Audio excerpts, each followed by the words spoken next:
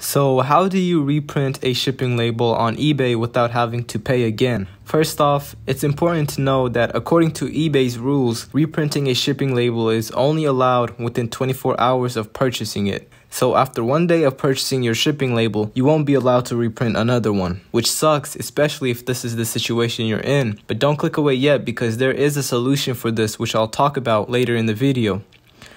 But first, I would like to give a walkthrough for those who haven't passed the 24 hours and need to reprint their shipping label. So here I am in the home page. In order to access your shipping label information, you need to first make it to your seller hub. You can do that by hovering over My eBay and then click Selling. From here, you would want to hover over Orders and click Shipping Labels.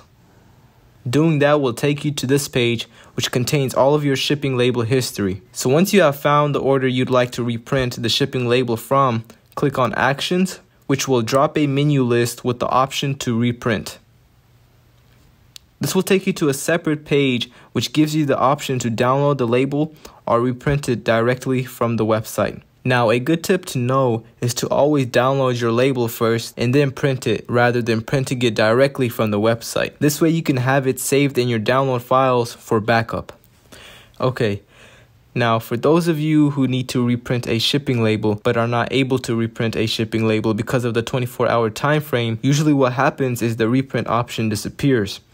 And if this is you, then there is only one solution to this, which is to void your shipping label and to buy a new one. And if you don't know what voiding is and how it works, it's basically an option to cancel a shipping label that you've bought, and then eBay will refund you the amount you purchased it for. How long it'll take to receive the refund all depends on the shipping service that is used. If you have a USPS shipping label, it can take up to 21 days or less to receive the refund. The reason it takes a while is because the post office wants to make sure you haven't actually used the shipping label. Also, when it comes to USPS, you have up to 5 days to void your shipping label. Now, FedEx and UPS have a different concept when it comes to voiding labels. In fact, you technically can't even void a label with them, because how they work is that they will only charge you for the shipping after your package has been delivered.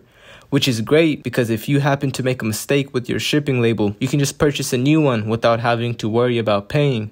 So basically, if you're using FedEx or UPS and you want to reprint your shipping label, but you can't because of the 24-hour time frame that has passed, all you have to do is just purchase and print a new label. So yeah, that was it. Thank you guys for watching. If you found this video to be useful, then please consider leaving a like and subscribe for more useful tips. Thank you and have a great day.